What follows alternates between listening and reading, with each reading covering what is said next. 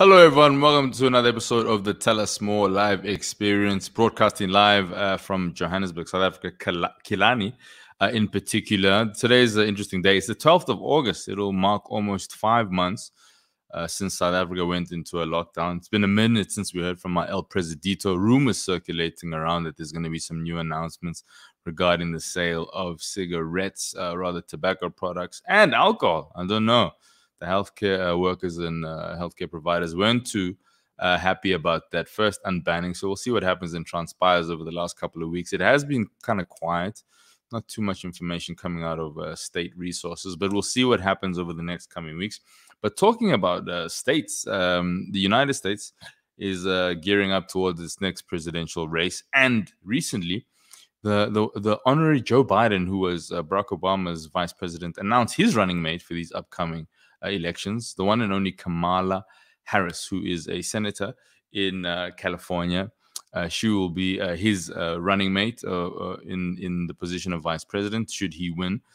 She's got a stellar career, incredible accomplishments, becoming the first Black woman to be involved in the kind of presidential race. So we're hoping that this is kind of mark some kind of a change in American politics, but we do know that the American kind of political landscape is quite messy. There's a lot of bizarre stuff that happened. There was tampering in the last elections, according to people saying that Russia was involved. But it's hopefully a sign of what's to come. Joe Biden himself is running against President Trump, but I think on a larger scale, it's bizarre that there's so many old people who are running to be leaders of the state. I think there's a major disconnect between populations of certain countries and the leaders. Just seems old, like old people are there telling us what to do. It's like our parents are running the country, which is mad bizarre. But we'll see what happens in that regard. The next thing that's been interesting this week, Cardi B, Megan Thee Stallion, probably the most popping artist of the last few years, released a new rhythm called WAP. Old school heads might know it as wireless application protocol. That's the thing you used to use on your cell phone to get ringtones. It was like a form of data.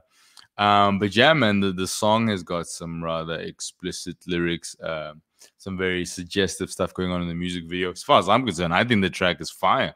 I think the rhythm is dope. Cardi B, Meg Thee Stallion got some nice flows there, got some bars. But, conservatives have come out and have spoken about wanting to ban the song, which I think is ridiculous. I think we're living in a weird society where people are not ready for kind of sexually liberated women. And I think that's bizarre. I think people can make what they want to make. And there's an audience for it who are going to consume it. In fact, Cardi B was actually talking recently on Apple Beats, saying that people are always telling her to make conscious rap. But there, when you look at the Spotify numbers, nobody is consuming the conscious rap. Instead, she's doing big numbers. So it kind of says a little bit about our culture, like what we're willing to celebrate in the open, as opposed to what we celebrate behind closed doors. But shout out to them. They make a fire rhythm. Megan Thee Stallion's back kicking ass. Of course, she had the joint with Beyonce Knowles, which was doing mad numbers. So shout out to her. Hopefully she's doing well after that bizarre incident with Tory Lanez. It's interesting because people want to police kind of what women are going through. And in South Africa, it's Women's Month. But some of the shit that's been happening here has been a bit of a farce. It's been a little bit tone deaf. This weekend, they had an all-women roadblock across the nation. And it was like, guys, I think you're missing the point. This is not how we celebrate our women, particularly in the law enforcement sector of our society. I don't think that's a very helpful way of celebrating them or showing them love. So I'm interested with you guys. What do you think about all of our kind of Women's Day celebrations in South Africa? How we celebrate and commemorate the women in our country versus what we're actually doing, because that's the real issue, right? What we're saying and what we're doing are two very different things. Let us know what your thoughts are on what's going on. But without getting too political, this is a show where we try to mix it up. Some serious stuff and then some laid-back conversations with some incredible people who are doing dope things. And I'm really excited for today's guest, who I got to work with a few years ago on a really fun kind of show. That was different for me, and I think different for both of us and a lot of people who are involved. But I'm excited to bring on our next guest, incredible person. So without further ado, please welcome to the show, the one and only Mantsoe Pout.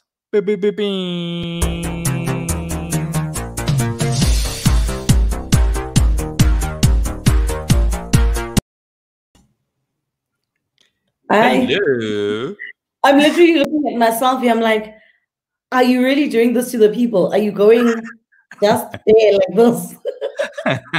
What do you mean? You look great, man. What are you talking about? You have to say that, Mo. You have to say that. But I know people that come on the show look really nice. I've watched. Do you think I'm a joke? No. Look. If it means anything, my hairline is coming back in layaway. Well, if anything, Mojack, you have a ring light. I can tell. I mean, it's the first time. Thank you so much for having me. Thank you, man. I'm so excited to chat to you. I've been trying to get like a lot of kind of alumni on this show we used to work on, MTV-based Newsish, which is where I think I'd maybe met you on YFM prior to that. But yeah. Newsish was a super fun experience. It was my first time presenting. What was that show like for you, like being involved in that? I think it was my first time presenting as well. Not like a guest presenter, but like being on a show where I'm the presenter. So it was a very nice experience. Yeah. But you're right. We did meet at Y a couple of years before that, and so we had our first experience on TV together, Mo. Right. It was so different. It was like a world I wasn't used to. Pop culture is not really my world. Yeah. But it was a super dope experience, that cast and crew. What did you kind of learn from it? Because I was just learning on the fly, like trying to figure out what's going on here. Yo, what did I learn? Because sometimes, some things you're not learning. You're really just doing it and waking up and doing it. I genuinely think that was like the most challenging time of my career. Like, because after that, everything changed. Like when I was on MTV, I was on YFM, I was working behind the scenes at Red Pepper. But I think it was at the end of 2015, I made a conscious decision to leave it all, like leave all 3 jobs. Wow. So it was a great experience, but it was the most I need to grow up time in my life. Like I've had fun in the industry. I've had so much fun. And I think luckily our jobs are fun, isn't it? Sure. I'm a creator. Right. But also I was having a very hard time with the reality of growing up and being respected as well in the industry and in what I do, and not the fun girl that's doing everything and like working on that show and that show and that show. I felt like the wheels were almost getting out of control for me, because I felt I couldn't control my time. I was on the show. I used to work in the evenings, but I was on that show very early in the morning. We had to be shooting at 9 a.m., but I had a radio show in the evening, and during the day I was at Red Pepper. So I felt like I wasn't sleeping. I was waking up and I was out of the house from like 7:30, 8, and coming back after 10. So it was, so everything got to me, obviously, and I was like, I'm done with everything. Stop. I'm out of here, please. Yeah. But I mean, that's kind of an incredibly mature decision to make, because a lot of people would think to themselves, yo, I'm on all these platforms, I cannot let this opportunity go. Yeah. What is your saving grace? Did you know there was something at the end of the road, or you just kind of believed in your own journey? I genuinely didn't. I'd be lying on it if I said I knew. I think I just felt overwhelmed, right? I've always really controlled my time, because I've always really just done radio. Sure. And some gigs on weekends if I'm emceeing, a voiceover every now and then. So I felt like in that time, I really was not fully involved in controlling how everything was running in my life. I had a manager who wasn't basically managing me. So It I was happens, yeah. missing meetings, or I was missing things because I just felt like, but I just did this. That should be the last thing of the day, you know. Like I felt Sure. like I was doing a lot of things. So yeah, I quit all my 3 jobs. It was YFM, Red Pepper, and MTV. It was fun. It was great, and I know that people glorify having a lot of jobs and having a lot of gigs. At the time, Mm. I don't think I was mature enough to handle having more than one job. It felt overwhelming for me. I feel you. I mean, I think there is that the kind of that burnout that can happen, or Yeah, you just like you don't take care of your mental health. So there is a danger, I think, to wanting to be everywhere at the same yeah, time, you know? exactly. For me, like you spoke about YFM, that station is very significant for me and my family. And we knew Dirk Hartford, who was one of the people that started it, and it was this pipeline of talent. What was it Yeah. like being a part of Y and kind of this generation and this crop of talent? Man, I always say this, like YFM is like the baptism of fire of radio. Like there's like no hiding, right? Like Sure. everyone, it's the one place where you are, it's the only station in South Africa Mm. on a commercial level where you are given the space to find your voice while you work. You know, like find Yeah. yourself, Pout. What's your pace? Maybe this is not it. Maybe you're this type of girl, and they really help you grow your brand or the kind of radio that you want to do. Mm. So why thing for me, I always say this: if you want to be on radio, it's the best place to start. You Yeah. really move out of there to other places, sure of the radio that you want to do. It felt like it was tried and tested for me. I had done 2 years on lunchtime, and I had done 2 years on breakfast. So I felt Wow. like I had done the shows when I went to FM. I really wanted to do lunchtime, and it was the first show we did.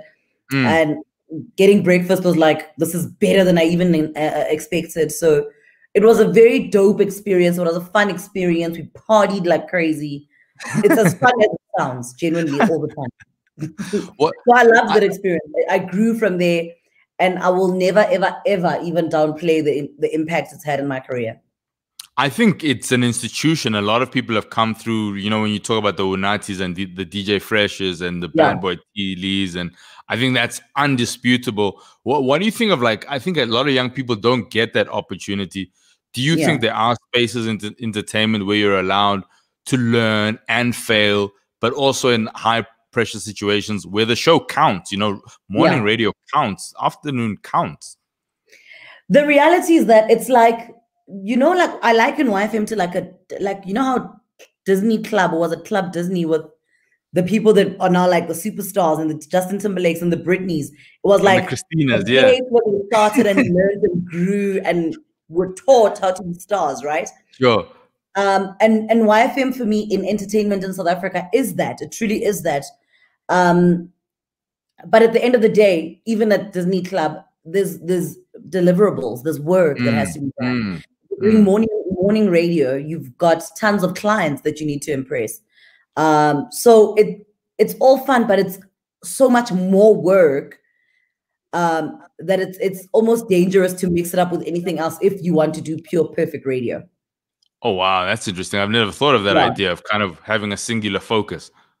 Yeah, for me, radio is always, until I'm comfortable enough, it's the place to focus first, because you're working with people's money and it's a lot of money. And I feel like once clients lose confidence in you, and once listeners lose confidence in you, and once the station loses confidence in you, then why are you still on air? So it's the one thing that I feel like if you do get an opportunity to get onto radio as a young person, you really need to hold on to it with both your hands and take care of it, because radio is a very rewarding career in our country. It can take care of you forever. You know, so you need to take care of it for it to take care of you. I need to be so good at taking care of my craft that I can never be out of a job. It's just that simple. You get hired because you're professional in radio, not because you're funny. Funny guys don't last. Cool chicks don't last. You have to be professional, unfortunately. You know, you have to be funny, but you have to be very professional. It's very demanding. It sounds fun. I worked at an online radio station. I won't say the name. And like I would go in on weekends, and then the people would be like, "Did you prep?" I'm like, "What are you talking about? What do you mean prep?" Like, just put on the mic, dog. Yeah. Then the producer would be like, "Here are the stories we're talking about." Then I'm like, "Whoa, whoa, whoa, whoa. What do you mean you know what you're going to talk about? This is crazy." Yeah. I mean, so you talk about this radio, this baptism of fire. I think what's interesting about you is you're constantly evolving, you're doing different things. You're currently at 94.7, and there's this other element, kind of the live aspect. First of all, are you missing being out on live stages? And how is that different from kind of like the radio studio controlled environment? Definitely. I think I miss being on stage because I did theater all my life, right? And a lot of people might not know that. Yeah, I did theater all my life. I did children's theater growing up. I did children's theater as a grown-up for children. I was on the UJ drama company all throughout my varsity career. That's the live aspect. I'm not sure if that's what you're asking, but that's what I miss. Sure. It's all part of it, yeah. Yeah, I definitely miss that because it's the thrill of I'm a people's pleaser, okay? I want to see people do what I'm doing. So anything that's live, radio, being live, seeing what people think of what you're doing in the moment gives me that thrill. I like people pleasing. Yes. It also feels like yeah. Sorry, it just feels like you also like a little bit of danger as you take us through. It feels like you like danger too. It's like I might not get this line, but will I? So you've kind of missed that being in front of people and like because you guys used to have the kind of family day concerts, right? Yeah. So Huawei Joburg Day. Yeah, so Huawei Joburg Day is pretty dope. It's a concert, it's the biggest concert in Joburg. It happens twice a year. It's 947 and Huawei. So around May, we have the Family Day one. And around September is one where there's no under 18s. And it's just like everyone having fun. So those, obviously, with COVID happening, very much impacted because we couldn't have both of them.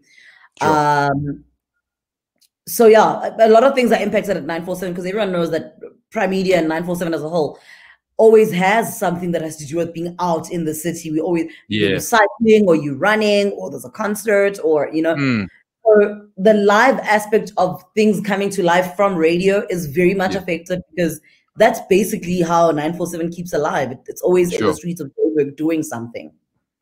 Yeah. True. I think you guys always had a presence. You weren't just like this thing we saw from afar. You were constantly involved in like communities and stuff. I think what's interesting for me, like what's this experience been like? I call it the new abnormal of kind of working with these new protocols. What's it been like still doing radio on a regular basis on such a dope show and still working in the midst of what's going on? You know, I was saying, and I think if you follow me on social media, anyone, you know how I always talk about living alone. For me, it's like the pit. I hate it. I'm over it. Sure. I'm over it. But I think working has been the one thing that really has kept me sane. And we know with COVID, even if you live with people, the emotions and the anxiety is up and down, right? Because finances are affected. Things have had to stop or take a back seat because you can't do everything right now. You can't overcommit yourself in things. So I think work has been the one thing that's really kept me sane. Because also we've gone to work every day. So at least I've seen the team every day. So I've had human interaction, even though I live alone.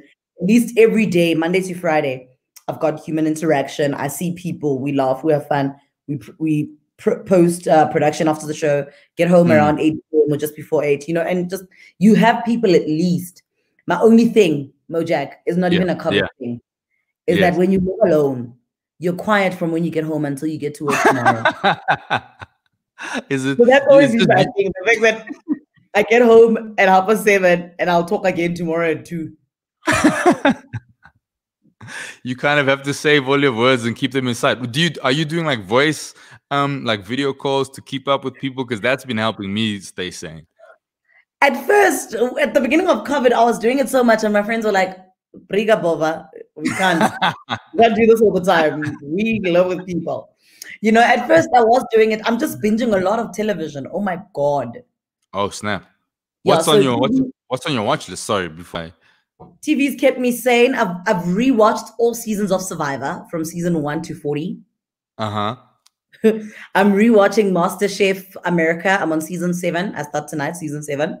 Damn. I'm rewatching The Office as well, US. Yeah. What am I rewatching? I'm starting Breaking Bad next week. So I've got a list of shows that I need to rewatch. I'm a serial rewatcher, by the way. I've got anxiety when I have to start a new show. I don't know what that's called, but I rewatch. You're not the first person that said this. Everyone's kind of there's this idea that we're rewatching stuff because we're certain of the outcome of that program. Like we know exactly what's going to happen. We're like, okay, yeah, I don't. Yeah, so that's basically what I'm doing. Work and television have kept me safe, and cooking. I've been cooking quite a lot. As you can see, it shows in my face. I mean, I wanted to chat to you about that because I've started cooking a lot more. My plating is trash, fam. Social media. Yo, my plating is killing me, yo. It's like every plate looks like Rigo Society, and somebody like dished up like Untroyang, who's just like like it just feels like an upset aunt dished up for me every time. You need to watch more cooking shows. You watch food shows. I love them so much. Like Jamie Oliver has kept me sane. No, I can't watch Jamie. I watch him every now and then, but Jamie's messy, so I don't like messy cooks. I love Gordon Ramsay because he's clean. Oh, maybe that's what's happening. That everything. Maybe that's why you're plating the way you're plating, Mojack, and you have to do that. Yeah, so I love cooking. I've been doing a lot of that. And the trick to plating is if you have a grain or a puree or whatever, it's at the bottom, your protein on top of that, and a salad on top or on the side. That can't be the whole thing. No ways. That sounds like a weird. Yeah, what I'm saying is that if you have those elements, that's how you plate them. Oh, I mean, I'm always like protein left, veg right. Can your food not have a conglomeration on the plate? I'm like, can it look nice? It's a pile. Pile it up. It's nice all the time. So so cooking's been my new thing that I've kind of tried to be active in. I think it helps me reconnect with people I love. Like there's something about food that reminds me of people I love. Besides cooking, what kind of other stuff have you been doing that's maybe reminded you of a different time or a different vibe that you can think of? What else have I been doing apart from cooking and television? There's nothing. If that's the list, it's fine too. Yeah, I think food is the main thing that, like, when I think of my family, I think food. Like, we've always been a food-centered people. I want to my mom's late, you know that. I want to try to create. She used to make us chocolate and caramel cakes. Wow. When we were kids, like every birthday was literally chocolate and caramel. But it's so crazy, isn't it? When you lose someone, whatever you associated with them is so much better. And it's like, the experience that I have with chocolate cake now is so much more different. Yo, I made a stew in the lockdown, right? And it had like a cauliflower or broccoli that reminded me of my father also passed on, but it reminded me of this poiki he used to make. And so every time I ate it, I was like, oh, my nigga. But like the experience was different. You had it when he was around and it wasn't, so I'm finding those things as well. I'm the small things that just remind me of like late family members that I try. I think as you grow up, we have a very strange, maybe we don't have an idea of what death is or what it means. But I think once you really like understand that this person is gone, you kind of find ways to hold on to what reminds you of them and what brings some sense of normalcy if they were around. So that's what I'm saying. You hold on to food that reminds you of them. You hold on to clothing, a shirt, that you wear on Sunday or a Saturday, whatever, that will take you closer to that memory of that person. And I've been finding that that's what I'm doing a lot of. My aunt loved cooking, but my mom loved baking, and they both late. So that's what I'm doing. And that's what makes me feel closer to them. I think that's a dope way of kind of reconnecting with those present and those past is, kind of merging these two worlds of like, I like it's a pity we can't have people over, but that social aspect of cooking for people and bringing them together is something that I'm really missing. But Yeah. you know, the world is where it's at the moment. We're doing what we all can to cope. Yeah. Music's a big one. I know you, of course, you work in radio. Music's a big thing. What kind of Yeah. like are your go-to things when you're feeling down? I find Amy Winehouse pops up in my life a lot when I'm in a weird kind of state. Amy is always like right there, right? Yeah. I listen to a lot with music. My mom and I absolutely loved Whitney Houston, so I listened to a lot. I've been listening to Whitney like every single week. Sure.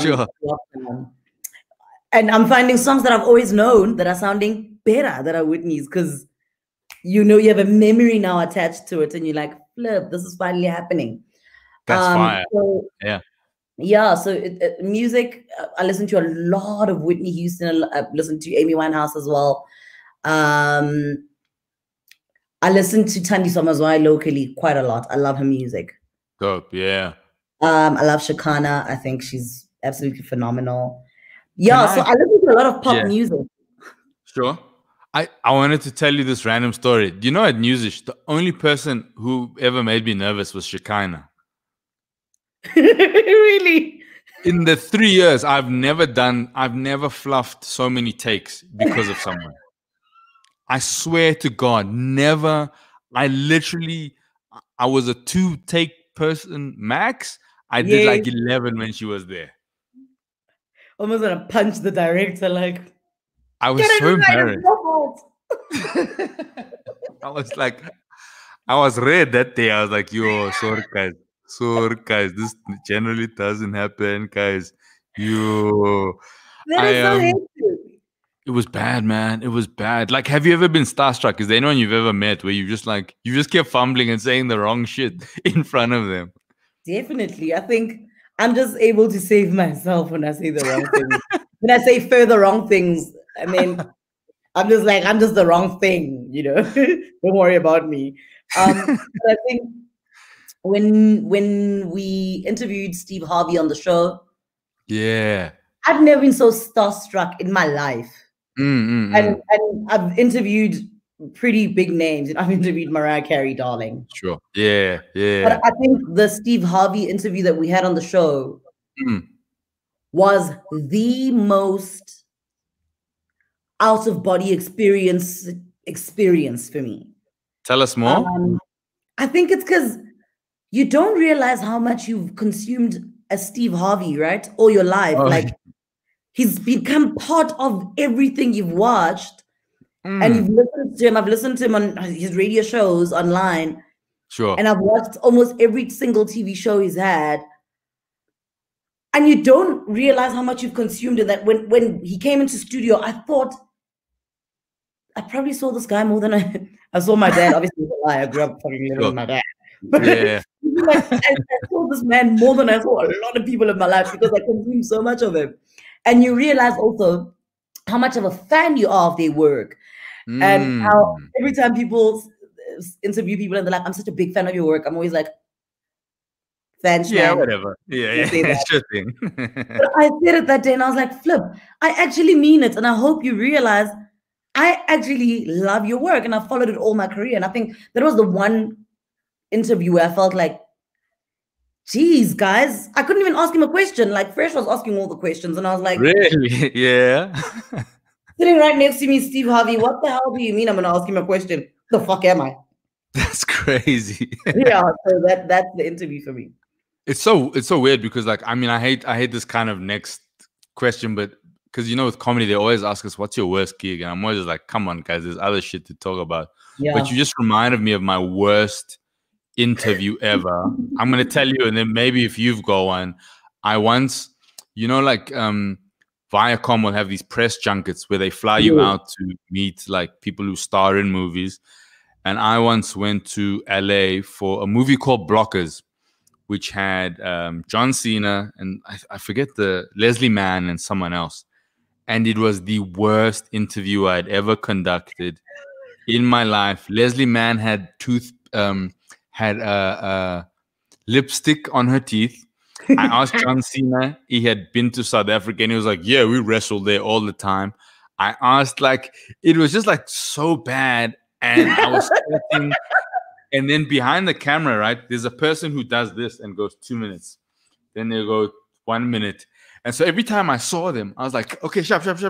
And like, I just lost my train of thought.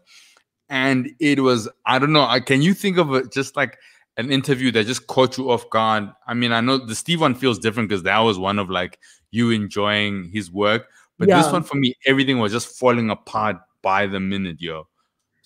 Yeah, to be honest, I can't think of one at the moment where I felt like I was out of control, like everything was falling apart. That's what we're describing now. Painful.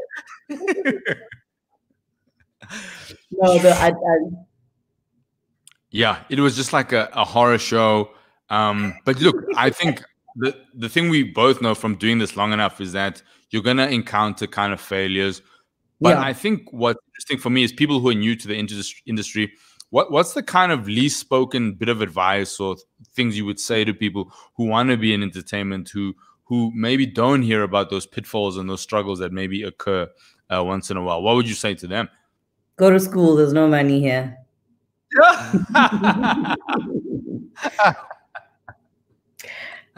be honest, thank you guys for tuning in. It's been nice.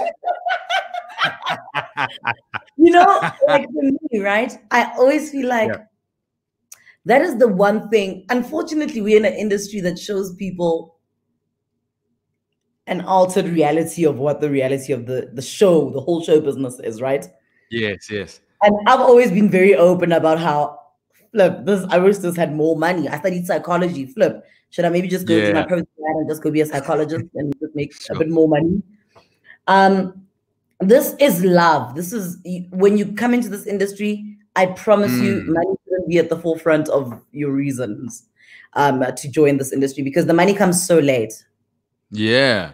The money comes so late. That's so you just made me think of, like, even with stand-up, like, you spend years like in obscurity and then it starts stabilizing, you know? Yeah. You spend years spending your money to remain at the seat, you know, to be at the right events and speak to the right people, to invite you to the right places, be seen with the right people. For some people, you know, like, luckily I've had friends that I've had since varsity and we're all in the same industry. It's a fulfilling industry in a sense that it's passion, and nothing can beat being passionate about something. You will sleep with less money, but with a fuller heart and a bigger heart. That's the reality of it.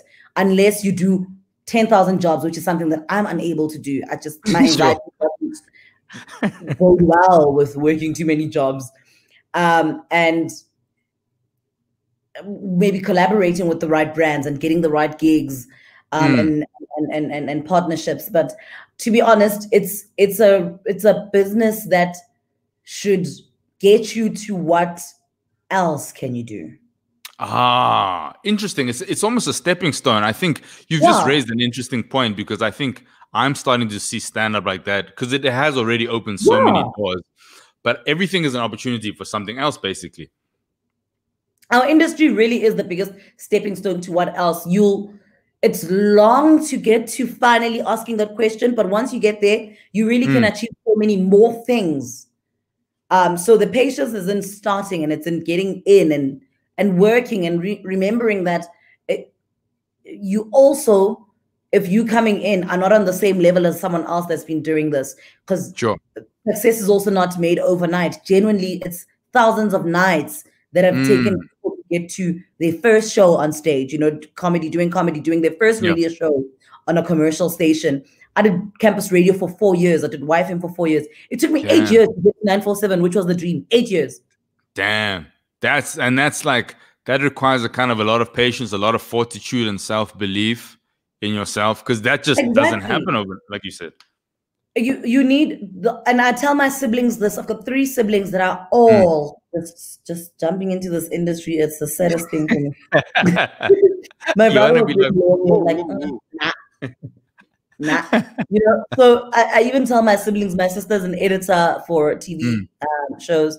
My brother is a sound engineer and DJ. My younger brother wants to do sound engineering as well. And I tell them the truth is, you will enjoy what you're doing and you will love it. but Sure. you won't be at the level that you see the person that you admire. You won't be at their level next year. You will not. It took them so long, and that's the reality. And I think that's the truth that people that want to get into this industry should be told, that it doesn't happen overnight. It really takes so long, and it takes dedication, and it takes doing it over and over again. It's like an egg. When you're about to fry an egg, what do? You hear, oh, my hably things. You know, you can see now, I smoke hably. When you're about to fry an egg, you crack an egg and you hit it over and over again until it cracks. It's that. You do it over and over again until you get it right. I think that's interesting. Like, there is this distortion of what the thing really is, and I don't think just in entertainment. I think if we talk about politics and sports, I think people aren't having honest conversations about what those industries entail. But you just mentioned now studying psychology. Like what? Because I did quantity surveying. You and I, it seems like we were just on very different paths. You were shocking me when you were at MTV with your quantity surveying. It was giving me such heebie-jeebies and anxiety. I was like, this guy and numbers. It was my jam, yo. Why did you study psych? What inspired that? It's not deep, hey. My uncle married a psychologist, though his wife was a psychologist. And I genuinely liked her. She dressed well, she drove a nice car, her house was beautiful. And I was like, the only way to get to this life is just I'm telling you that. Genuinely, it wasn't that deep. I was hell-bent all my schooling years on like anything that's got to do with mathematics, because I was really good at math. And anything that maybe then had to do with biology. But beyond that, I wasn't sure. I wasn't clear on what I wanted to do until literally I was in matric and I was like, what the hell? I need to do something. You know, so I just, one weekend at my grand's in Soweto, I was like, hey, auntie. That's crazy. Yeah, I don't know. So Karen. Psychology. I think you and I kind of went to varsity at the similar times. I mean, I don't want to give away. You don't have to say when you went, but my first year was 06. Mine was 07. So, okay, did you go to UJ? Yes. Okay. Now, this is what I remember about going to Wits, right? If you wanted to get lit during the day, there was a place at UJ called the Student Centrum that used to sell OBS at 9 in the morning, and we used to get lit on your lawns. All beers were R5, mate. What? 5? Was it really that cheap back then? It was R5 for a beer at Student Center, and you could chill on the lawns and enjoy the rest of your day and fail. Yeah, that's exactly what happened. My first 2 years, okay, I got through them, and then things tumbled. What do you remember the most fondly about the university experience? Hey? What do you remember most fondly about being at uni? Because those were crazy years, yo. Jeez, dude, you know what I remember the most about varsity and what I really am glad I went for? Was how I was adamant to start my radio career in first year when I found out there was UJFM. Because I found out when I was there at UJ, and I remember I was missing my communications assignment, and I saw UJFM with new talents. I was like, what? My fondest memory of this was how at 18, I genuinely took control of my life. And I was like, I'm going to do radio. And I sat my parents down. I'm like, trust, you're getting the degree. Sure. But I'm doing this radio thing. I think I want to do it. And I joined drama. I did radio and I was doing all those things. But I remember being I wasn't going out when I was in varsity. I wasn't even drinking. Can I tell you when I was in varsity? Really? Yeah. So hell-bent on when I leave UJFM, I need to get a job. I need a station to call me, or I need to call someone and they say, oh, this girl is from UJFM, you know? So I didn't have as much fun as other people. And I always say to my friends, Botando, that if we could go back to that, I'd probably have more fun. I'd go to Stones. I'd go hang out in Melville. I'd do all of that. I didn't do it. Every Friday, my parents picked me up from my apartment and I went home. And all I wanted to do was just get on radio. So I was consuming a lot of radio from first year. I was sleeping with my radio on, and I was waking up with my radio on, and I was sleeping with my radio on. And I was practicing radio links. I was listening. I remember Twilly B used to do midnight till 3 a.m. on Wild Fame at the time. Also Trevor Noah at some point. I used to listen to so many of those shows, and I'd listen. Yes. Nah, I would have said it like this, and I'd practice the links. So I look back and I'm like, I might have gotten a lot of things very late. I was a late bloomer, but the one thing I'm glad I grasped rather at 18, the direction of my career. That's the only thing that I'm pretty sure right. Yeah. I mean, that's an incredible thing to have that clear focus, to know what you want, because I think a lot of people, you know, we speak about varsity. I didn't know what I wanted at 18. Even the degree was just like, give me that one. So like, I'm really jealous of that kind of really clear vision that you had. But you see, it's not like it was that clear when I went in, because I didn't even know what psychology had. I was reading big books. I just like sociology as well. And I just came in as a numbers person that did well at physical science and mathematics. And now I had to study essays. So my only thing that was going to keep me sane was doing radio. And I think when I found it, I always say, varsity might not be for you to get out with that degree. For me, varsity was coming out with radio.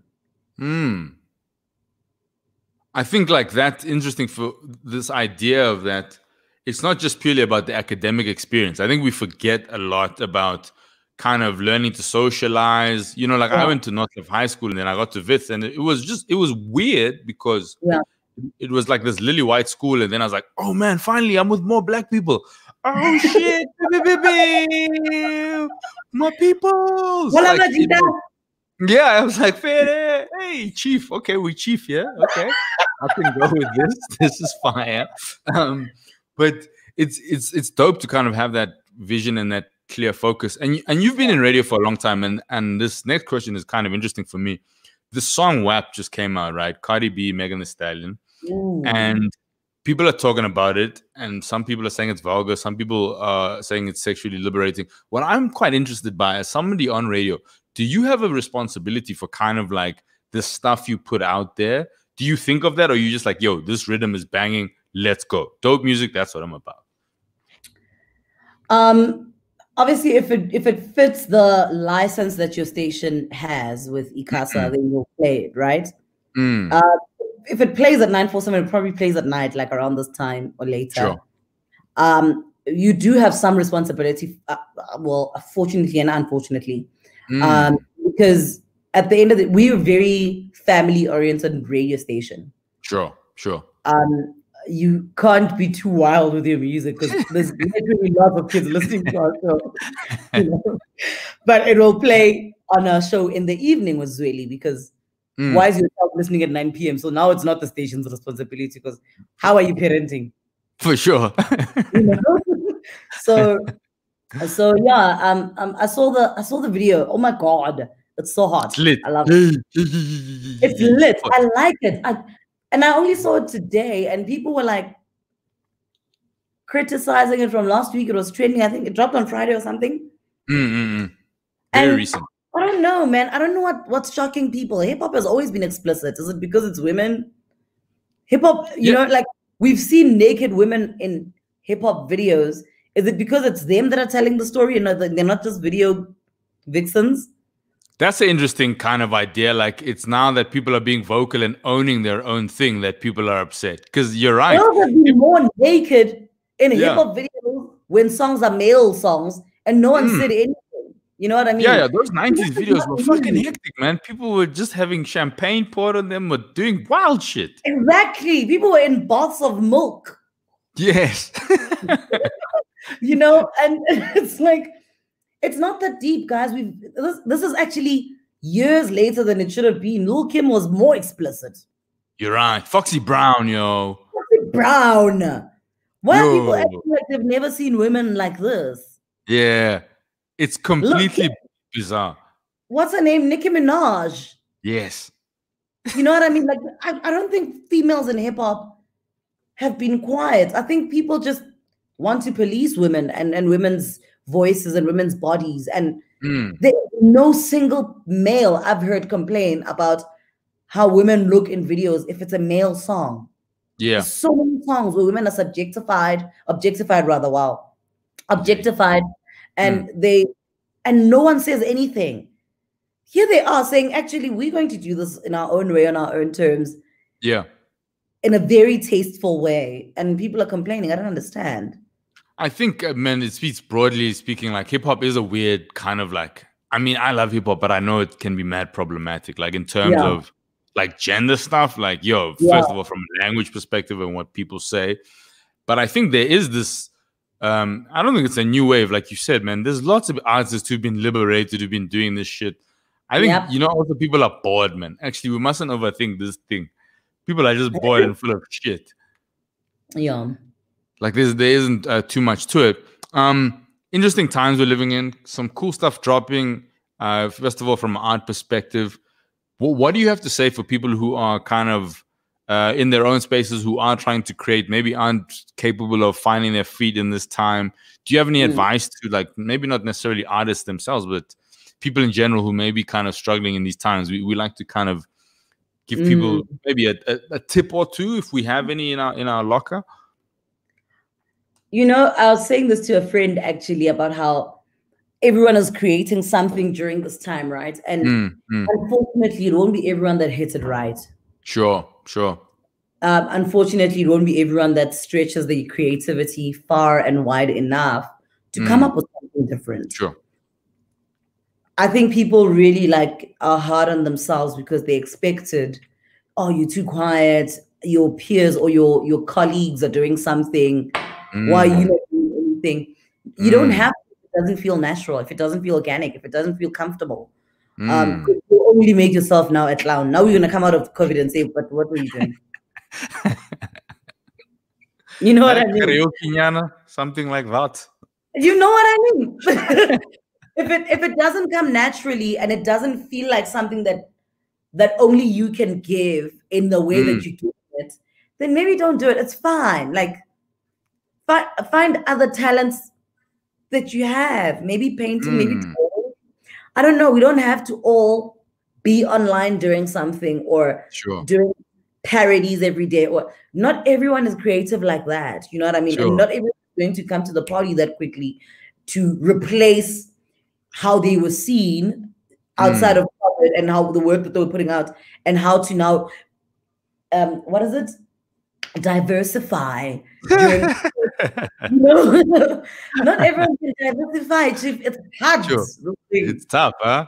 You question it over and over again. I imagine even before you started the show, you're probably thinking, do I wanna? You know, it's not easy. Because also there's an audience that's going to receive this. You can't undermine them as well. You either give them quality or you just don't do it. I think that's one of the greatest bits of advice we've heard on the show. It's like, it's really liberating to people who are feeling under pressure. I think that's a big thing. Like there's a pressure that's coming with this time. And you don't have to kind of do that. You don't have to. We need to. And I think as Black creative, as young people that are in the creative space that are Black, especially, we need to stop chasing something. Sometimes you don't have to chase. It's okay. Let this one happen. I don't have to be on every bandwagon. Maybe I can't do this. It's okay. Let me leave it. Sure. I don't have to chase everything. Those are bars. That's you like. It's like this is. We have to end this here, Mantsoe. We literally have to. I'm not gonna take the risk of me fucking this up. Of asking more bullshit. Fine. I think we really live in a culture of wanting to do more than we should. It's fine. That's fire. I want to first of all thank you so much for joining us. This has been fucking amazing. I love your work. I miss you a lot, and this has been fucking great. Thank you so much, Mojak. This was absolutely phenomenal. I've missed you. Tom, man, thank you for joining us. I'm going to chat to you soon, and I'm sending you lots of love to you, your team, and hope you're doing good in these really bizarre times. Thank you so much, Mojak. More love to you. More love to you. Cook some more. Watch Gordon Ramsay. Watch Gordon Ramsay. I'm going to get new plates too. I'm going to be fire in November. You're not ready, Mantsoe. You're not ready. Ciao. Chat soon, yeah? Hey, that was the incredible Mantsoe Pout joining us. One of my favorite people. I had such a wicked time working with her at MTV on a great show called Newsish. Loved working with her in radio when I got the opportunity to be interviewed by her. just a phenomenal person who's doing great work. We didn't even get to chat about some of the wonderful stuff she's been doing during this COVID times. Her and some good people have been kind of helping out in various communities. So shout out to Mantsoe and her team. And again, I had so much fun today. And I think for me, the reason I do the show is because I love the company of the people that we've had on the show. They've really given me life, and hopefully you guys have enjoyed this and the experience. We hope that you guys are doing good wherever you are in the world. We're sending you lots of love. And we want to remind you, I want to remind you, yo, these are bizarre times. We're all experiencing really weird shit. So don't put too much pressure on yourself to kind of have these levels of outputs or kind of want to be productive. Do what you need to do. If you got to take care of your mental, do that. You got to take care of your physical health, do that. Do whatever serves you, do whatever empowers you. We want to thank you for tuning in to another episode. We're sending you lots of love. And we can't wait for our next guest. This was so much fun. I enjoyed it. Gems, bars, chats, good times. We're going to learn how to plate and bring you more heat. Tirleso Pasha was here once again joining us. A fan favorite. Shlomi's too. Thank you guys who watch the show live. We try to read your comments when we can. We'll try to do it on the top of the show in the upcoming episodes. To those of you who watch this in posterity or later on, remember to subscribe and to like. Tell a friend. Again, sending you lots of love. Tell us more. We'll be back soon. Peace out. Okay, thanks. Bye.